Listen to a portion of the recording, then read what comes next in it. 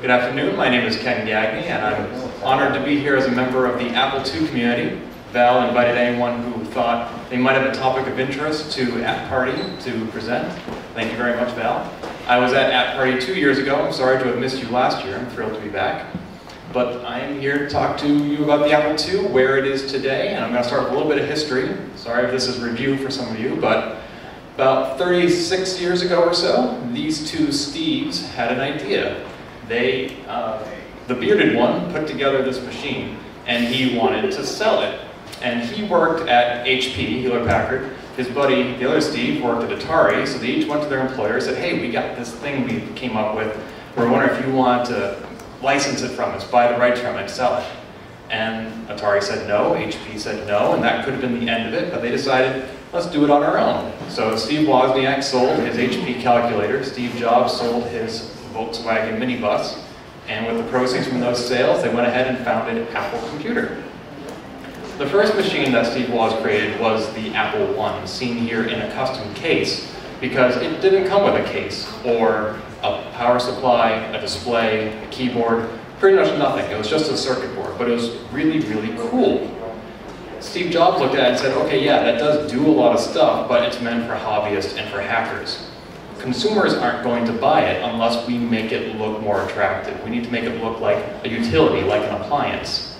So Steve Woz updated it a little bit, and Steve Jobs put it in a nice, sleek case, and 35 years ago this week, they shipped the very first Apple II.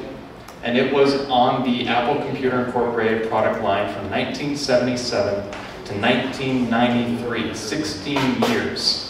And in that time, there were a lot of different models of Apple II. There was the Apple II Original, the Apple IIe, the Apple IIc, C being for compact, because it actually had a handle. It was one of the first portable computers. And the Apple IIgs, which was an especially cool model because unlike its 8-bit brethren, it was 16-bit.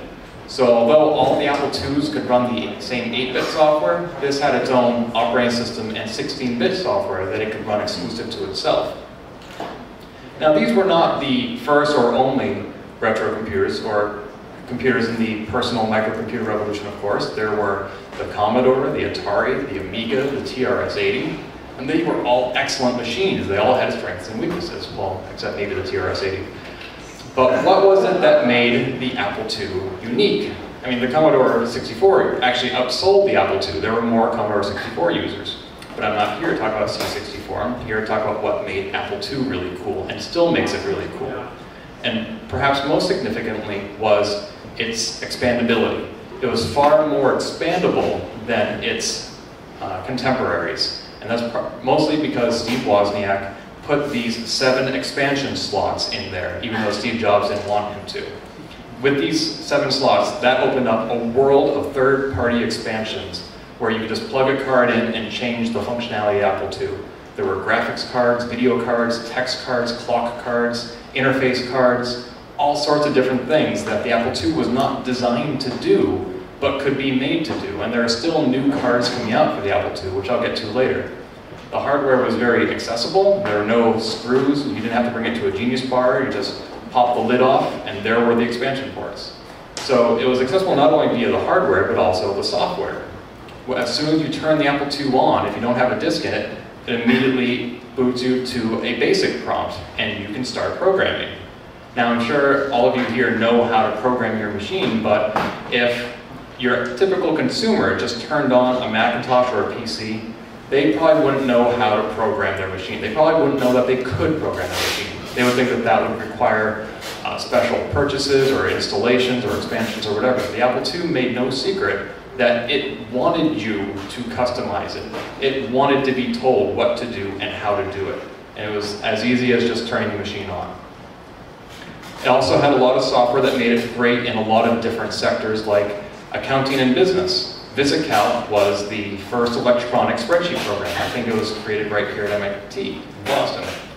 And it caught on like wildfire because now people didn't have to go back and erase all the numbers on their text spreadsheets.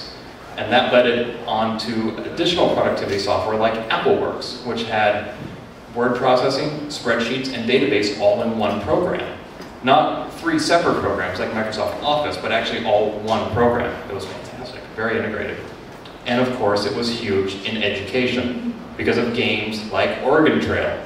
And games may be what the Apple II was most fondly remembered for, because there were a ton of franchises that began on the Apple II and are still around today, like Lode Runner. There was a new version that just came out for the Xbox a couple of years ago. They're still making Lode Runner games. Ultima. Richard Garriott founded Origin Systems based on Akalabeth, which was an Apple II game, sometimes called Ultima Zero, and then he expanded it into this incredible line of role-playing games, massively multiplayer online games. Now he's gone into space, Richard Garriott, based on the fortunes he made on Ultima. So this was all started on the Apple II before it got ported to everything else. Choplifter, another action game that was one of the very first games, along with Lode Runner, that made the transition from the computer to the arcade, as opposed to going the other way. And again, there was a brand new Choplifter that just came out this year for the Xbox. And there was King's Quest, which was part of the whole Sierra Online franchises. There was King's Quest, Police Quest, Space Quest, Leisure Suit Larry, many of these now getting a reboot via Kickstarter. And since the Apple II was one of the more expensive machines out there, there were a lot of cracks and piracy happening in the Apple II scene, perhaps more than other machines, because people wanted to play the games, but unlike the other machines, they couldn't afford the Apple II. So there was this huge scene of piracy, of BBSs, and there are, even to this day, entire online image galleries of these amazing crack screens. It was a work of art in and of itself. Chances are that if you found an Apple II disk image somewhere online, it probably has a crack screen on it that somebody modified to put their names that you know who it was who cracked it. But the good times were not to last for the Apple II. In 1984, after a compelling Super Bowl commercial, Apple released the Macintosh. And it was not immediately a success. In fact, the Apple II GS came out 2 years later, 1986, and it outsold the Macintosh. But slowly over time, Apple started shifting its resources and its support from the Apple II to the Macintosh until in 1992 they discontinued the II GS, and in 93 they discontinued the IIe. They tried to make the transition easier for people. There was an Apple IIe card that came out for the Macintosh that you could run your Apple II software on the Mac, because without this card they were incompatible hardware and software architectures. But this came out in the 90s, it was too little, too late, and the Apple II pretty much died. Or did it? There are still people who use the Apple II, just like there are people here who are still hacking and cracking at old machines. And a lot of us get together every year in Kansas City in the middle of July, the middle of the Midwest, in the middle of the hottest part of the year, for Kansasfest, which is the annual Apple II convention. Kansasfest was started as Apple Fest in the late 1980s by a Kansas City-based software publishing company called Resource Central. After they hosted it for the first few years, they, like many other companies, started shifting support away from the Apple II. The attendees of the event decided to make it a volunteer-run event, and to keep the same number of syllables, they changed it from Apple Fest to Kansasfest, even though the event is held in Missouri. We still have a lot of people who are very confused about that. We have the event start with a keynote speaker, and this year's logo represents our speaker. The various video game characters and sprites that you see in this logo are all from different games made by the same Apple II programmer. Does anybody recognize these characters? Probably not. Well, obviously Crew does, he's registered for Kansasfest.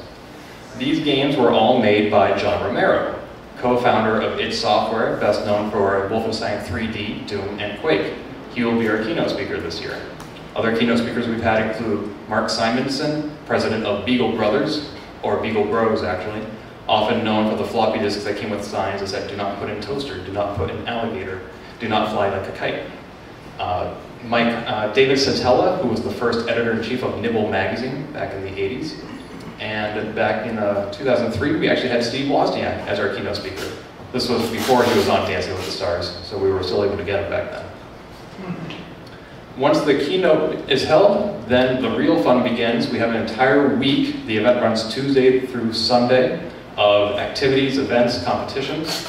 And the most notable competition we have is the Hackfest. While you are at Kansasfest, and you have to be at Kansasfest, you can program any Apple II you want, in any language you want, to do anything you want. And at the end of the week, whoever has the coolest program, not necessarily the most complete or most functional or most useful, but just the coolest, they win the Hackfest competition. We usually have about a half a dozen people who you hardly see at Kansasfest. They just lock themselves in their rooms, and 3 days later, they show up with really cool stuff. This gentleman right here, 2 years ago, he cracked the original wizardry, cracked the copy protection, and in a way that had never been done before, and he won Hackfest. Last year, I believe the winning entry was actually a demo written in a very small amount of code. Crew, do you remember how big the demo was last year?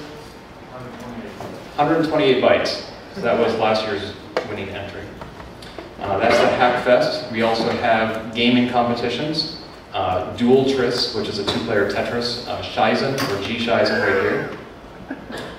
We have hardware workshops where you can put together your own expansion cards or Apple I replicas. And the people who sell the cards usually sell them as kits, and they teach you how to solder everything and put it together and plug it in and make sure it works. We have a vendor fair where vendors come to buy, sell, trade hardware, software, and publications. And many people who have a lot of Apple II equipment and no room for it and just want to find a good home for it, just bring it and leave it out for the taking. As you can see with all the floppy disks right here. We often go to the Apple Store just to harass them, because we are still Apple fans, even if they did abandon the Apple II. We were actually thinking this year we might shoot a video of all of us bringing our Apple IIs to the Genius Bar. See how that goes over. We play Bite the Bag, which has absolutely nothing to do with the Apple II, but it is a tradition. It's a party game where you have to pick up the bag with your teeth while you have only one point of contact with the floor. And many have tried and many have fallen, but it is nonetheless a fun tradition. But most of the daytime activities, 9 to 5, are sessions. We have people giving presentations about various areas of expertise. We have somebody else giving a presentation about Inform this year, because Text Adventures obviously have a strong Apple II heritage. We have presentations on podcasting, programming and logo, hardware cleaning, hardware repair, a variety of different sessions. And if you can't actually make it to Kansasfest, all those sessions are video recorded and put online on Vimeo, YouTube, archive.org, and on an iTunes video podcast. We have about 24 videos every year, so about 48 videos from the last 2 years, which is when we started doing this. But this is only for people who can't make it to Kansasfest. We hope people do come to Kansasfest. It's about 40 to 50 people, so roughly the size of a Boston-based demo party. And we teach you all the different things you can do with the Apple II. And there are many. One thing you can do with Apple II today is connect it to a modern machine, such as Mac, PC, or Linux, and simply use it as a terminal. If you want to issue terminal commands, run Pine or Elm or Lynx or whatever, you can do that on your Apple II. There are other ways to use Apple II as a peripheral, as long as it's connected to your modern machine. You can run ADT Pro, which is Apple Disk Transfer Pro, just connect the cable from your Apple II to your other machine. And any floppy disk you put in your Apple II, you can zap over to the PC as a disk image. And I can't tell you how amazing this is for people who thought they may have lost access to their old floppy disks or don't have a way to back them up. I've had people come to me with floppy disks that 20 years ago they wrote their PhD on, and they can't get at their dissertation anymore. They have the disks, but they don't have the hardware. And I put it on my Apple II, ADT Pro, 5 minutes later, give them a thumb drive, and they have it back. In the course of my day job here in Boston, I met the guy who wrote the desktop publishing program, Publish It, for the Apple II, and he still had all the source code, but no way to read it. So an hour later, I gave him a CD with all his source code on it, and he couldn't even wait till he got home. He was leaning over my shoulder, reading all his source code. He's like, oh yeah, I remember how I did that. That was amazing. If you don't even have any software or operating system on your Apple II, ADT Pro, it can zap everything over to your Apple II. You just turn it on, and it bootstraps it and sets it all up for you. So it's a great way to get an Apple II you just got off eBay or Craigslist up and running. Once you have those disk images, you can use them in an emulator. There are a bunch of ways to emulate the Apple II. This is called Virtual 2. That runs on the Mac. It's an 8-bit emulator, so it emulates the Apple IIe, I believe. There are 16-bit emulators for the Apple II GS. This is called Sweet 16. It runs on Mac OS X. And of course, there are mobile emulators. One of the most notable creators of demos back in the 80s was the Free Tools Association, or FTA, a French programming group, and they are still around. they are now making a program called ActiveGS, which is an iOS app. You don't need to jailbreak your iPhone or iPod or iPad to install. This is available in the iTunes Store, and it is an Apple IIgs emulator. It comes loaded with all the demos they wrote, but it's actually very easy to swap in any disk image you want and run anything on your iOS device. But forget peripherals, forget emulations, let's use the actual Apple II. Here's an Apple crate. Some guy ripped out the guts from 16 Apple IIs and networked them all together into a parallel processing machine. This is amazing. I mean, if one Apple II runs at 1 megahertz, then this is like 16 megahertz. Oh my God. Holy shit. Indeed. It's amazing. But you don't need to be quite that level of hardware hacker to enjoy an Apple II nowadays. There are expansion cards that are still coming out with which you can expand your Apple II functionality. This is one of the newest ones, just came out last August. It's the A2 MP3 card. You plug it into your Apple II and you plug in a thumb drive with MP3s, and you can play MP3s on your Apple II. It runs in the background, so you can continue using your Apple II for whatever other tasks you may have. And you can actually write software that interfaces with the card, so it's possible to actually have an Apple II game where you install the soundtrack to the game on a thumb drive and it plays MP3s. So it's an 8-bit game with an MP3 soundtrack. It just completely opens up the potential for sound on the Apple II. This gentleman wrote his own MP3 player. The card does come with MP3 player software. It's not quite iTunes. But this gentleman, Michael Kent, decided that that wasn't good enough for him because it was only 40 columns, so he came up with an 80-column version and a playlist functionality, and this was less than a month after the card came out. And I think it's actually written in a combination of BASIC and assembly. This is one of the most exciting cards to have come out lately. In fact, the first run sold out in about a week last August, and they just started taking orders for the second run yesterday. I ordered mine this morning. It's the CFFA 3000. There were 2 previous iterations of the CFFA, which stands for Compact Flash for Apple. And this accepts both Compact Flash and USB storage devices. You plug it in, and your storage device ideally has disk images on it that you created or that you downloaded. And you don't need to convert them back into a floppy disk like you would with ADT Pro. This actually emulates a floppy drive, and you can just swap in any one of those disk images and run it while it's still in a disk image format on an actual Apple II. Just as cool, if you insert an actual floppy disk or hard disk, you can convert it to a disk image right on the CFFA. So you don't need to connect it to another machine. It's a very fast way to convert a whole bunch of floppy disks and to throw them on one storage device without transferring it over a cable to another machine. The Ethernet card is an Ethernet card. They sell about 25 every 3 months, because that's about how often they do a run. And this allows your Apple II to go onto a broadband network, cable, DSL, T1, whatever. If you have an 8-bit Apple II, you can use the Contiki operating system. If you have an Apple IIgs, you use a TCP/IP stack that's available separately for free. And once your Apple II is online, which by the way is awesome, then there's a whole bunch of software you can use. There's a graphical user interface web browser, which is just stunning. There is an SMS client, so you can't receive text, but you can send them. This same programmer came out with a Twitter client, so you can send tweets from your Apple II. And I think Twitter has since changed their API, so this program may not work anymore, but it used to, which is awesome, and it could probably work again. And of course, there are still games coming out for the Apple II, because that's what everybody loves about the Apple II. This is called Silvern Castle by Jeff Fink, and he wrote this in response to the claim that a game like Wizardry never could have been written in AppleSoft BASIC. It was just too slow a language, and he said, challenge accepted. So he wrote his own Wizardry client, or Wizardry clone, for the Apple II in AppleSoft BASIC, and it runs really fast, and it's 8 levels deep, and there are spells and equipment and characters. It's a lot of fun. There are still hacks and glitches going on. Glitch artist Melissa Barron took Oregon Trail and converted it all into LOL speak. So it's like playing Oregon Trail with your cat.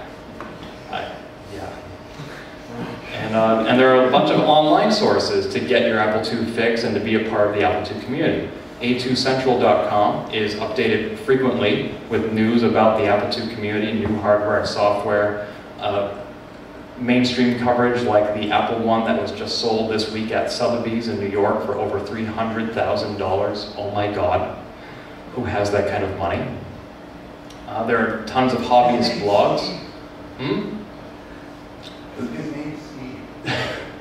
There are tons of hobbyist blogs, people talking about what they do with the Apple II. This is my site, made to look like an Apple II GS, update it once or twice a week with whatever I'm working on that time.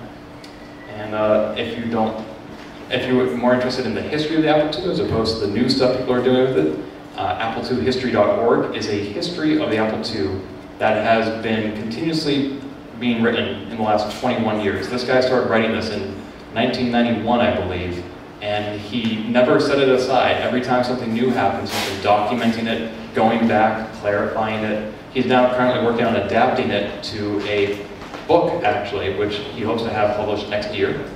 But somebody actually beat him to it. For the first time in 10 years, there's a new book about the Apple II, and it's coming out tomorrow. This book is over 700 pages. It's the new Apple II User's Guide, because there are just so many of them. And it details everything you need to do or know about the Apple II. If you just got one off eBay, this is everything you need to know about how it works, where to get stuff, how to set it up, how to run it. You can order it through Amazon.com. You can get it at Kansasfest. A new Apple II book. Magazines, there used to be a bunch of Apple II magazines like Nibble and Insider, A+. A lot of them are being scanned and put online as free PDFs, very often with permission from the original copyright holder. There's a complete archive of Computist available at apple2scans.net because he worked with the original publisher and got permission to scan it at high resolution, and now they're online. But there's also a new magazine that is still being published. This is the only remaining Apple II publication still in print, and it's not online, so it's really old school. It's exclusively hard copy, and it comes out every quarter. And full disclosure, I'm the publisher. But since it's only quarterly, it's not really current in the sense of fast-breaking news. So it's more about features, reviews, interviews. People who, like Bob Bishop was the co-founder of Apple's R&D division, along with Steve Wozniak. He also wrote the software that powered the TV show Tic-Tac-Toe, because each of those 9 squares was powered by one Apple II each. And we did an interview with him a couple of years ago. Our cover story this time last year was all about Text Adventures, which some of you may have been interviewed for. And there's also podcasts, if you prefer your news in the audio format. There are at least 4 podcasts that are relevant to the Apple II. The ones on the left, Open Apple and 1 Megahertz, are exclusively about the Apple II. Open Apple comes out every month. 1 Megahertz comes out 15 times in the last 5 years, so I don't know what schedule that might be. And the Retro Computing Roundtable is every 3 weeks. RetroBits is a regular, and they're more general about a variety of retro computers. There's also the Retro Mac Cast, which comes out every week, and that's primarily about Mac, but occasionally older Apples as well. So whether it's podcasts, magazines, books, hardware, software, games, utilities, conventions, or whatever, the Apple II is surprisingly alive and well 19 years after it died. And we hope that if you have any interest in the Apple II, you'll check out any of the sites that I mentioned, ask me any questions, and I hope to see you at Kansasfest someday. Any questions? You talked a bit at the beginning of your presentation about archives of cracks or cracking shows for the Apple II. Is there quite a specific archive which details the history of that scene? Or because I've actually been googling around for that quite a bit, and you find some bits and pieces here and there, but there's not, or I haven't found it at least. There isn't maybe one site where you can see the whole history of that particular scene. So the question is, you're looking for more information about the history of the piracy and cracking scene on the Apple II? Especially the very early stuff. I know that Jason Scott has compiled on textfiles.com a gallery with about 420 screenshots of the crack screens, like the one I showed you. He doesn't actually have the crack software itself. He's also given some presentations, which I think are available on archive.org, about the history of piracy on the Apple II. As for where to actually get the software, I'm not entirely sure, but yeah, either textfiles.com or archive.org. I think Jason Scott has done a lot of work in both areas. Does that help? Yeah, a little bit. I've checked out textfiles.com, the stuff that's there, and there is some executables. You can find it in his archive. But yeah, to find the really old stuff from the 70s, that's not really there, unfortunately. So. I know JuiceJS published a 3-part series a couple of years ago about various copyright protection methods, or DRM if you want to call it that today, for the Apple II, and how to defeat each one. So different ways that software publishers protected their software from a very technical perspective, like which bytes were modified and this and that. And he does give some examples in those articles, but again, he doesn't identify a source for where to find those online. Computist, which is the magazine that is available online for free now as a PDF, it basically was founded with the intention of detailing how to crack software. So a lot of publishers didn't like that magazine, but they said, oh, this is so you can make your own personal backups, which is legal. And I'm sure that's exactly what people did it for. But even nowadays, if you come across some old Apple II software that you're trying to preserve, and you can't turn it into a disk image, or you can't copy it because it has that protection on it, chances are that if you find an old copy of Computist, it'll tell you how to deprotect it and how to save it. That's the only way I was able to get Battle Chess installed on my hard drive, because it was originally only a floppy disk game. And so I pulled up an old issue of Computist, and they said, yeah, we defeated that crack 25 years ago. Here's how you do it. I'm like, great, thanks. Any other questions? So I'm not sure if this is a totally kosher question to ask, but I've been trying to make an Apple II emulator. I tried Sweet 16, I also tried another one, the name of which is escaping me right now. It was not Sweet 16. But the problem was, I don't have my 2GS anymore. And I had to hunt around to find a ROM. And then I lost that ROM.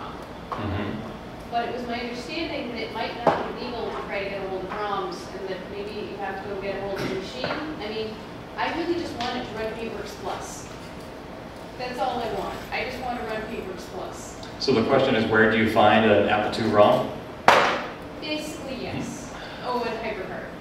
HyperCard, yes. I mean HyperStudio, sorry, I misspoke. Technically, you are correct. Emulation is supposed to be done by individuals who own the original hardware. Yeah. Because there is firmware in there, and you need to buy the license to use the firmware, which means owning the hardware. And I had it, but my mom gave it away.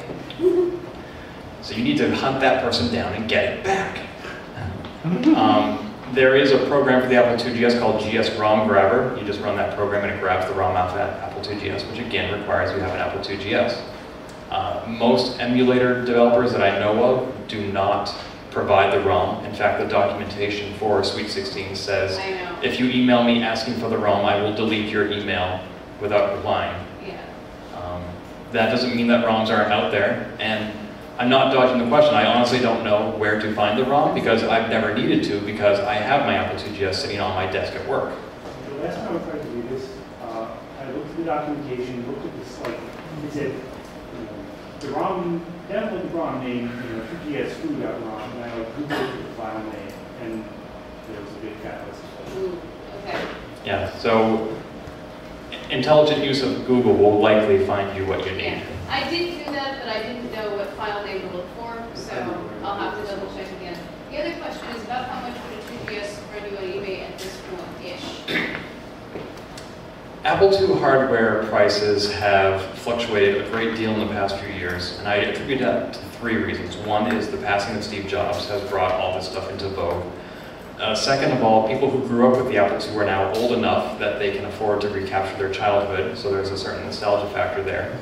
And third of all, I think it's becoming hipper to reinvestigate what the Apple II was capable of, even if you didn't grow up with it. So a younger crowd, just like the older crowd was getting into it for nostalgia, the younger crowd was getting into it because it's new to them. For the first 10 years I was going to Kansasfest, I was probably the youngest unchaperoned attendee. And now there's like a dozen people there who are younger than me because they have the faintest memory of growing up with it, or they discovered it when they were in college. And they think, oh my God, this is so cool. I can't believe things used to be this challenging. you can't just throw 4 gigs of RAM at it and make it do whatever you want. You have to work within limitations, which requires me to be creative. I love it. And so there are all different segments now of people who want to get an Apple II. As for how much it's going to cost you on eBay, I've seen them going, an Apple II GS, for example, anywhere from $200 to $800, depending on what comes in it. Some people sell it with a huge stack of software and they identify every hardware card in it and they test it to make sure it works. Some people say, I haven't turned this on in 5 years, there's a couple of keys missing, there's an expansion card in it, I don't know what it does, it's yours for 50 bucks. You'll probably get cheaper deals on Craigslist. I think the average on Craigslist is around 100 bucks, but of course on eBay you have a certain amount of buyer protection. But yeah, it does definitely vary. I personally would not spend more than say 200 bucks on an Apple II GS, and maybe 150 on an Apple II. The last time I bought an Apple II GS, it was through a vintage computer forum message board, and I spent 50 bucks on it. Yeah, I have a 2E. It's just, I didn't grow up using the 2E. I grew up using the 2GS, and it can do things that, yeah, especially with the 2E I have. Thanks. Yeah. Possibly stupid questions. No, that's very relevant.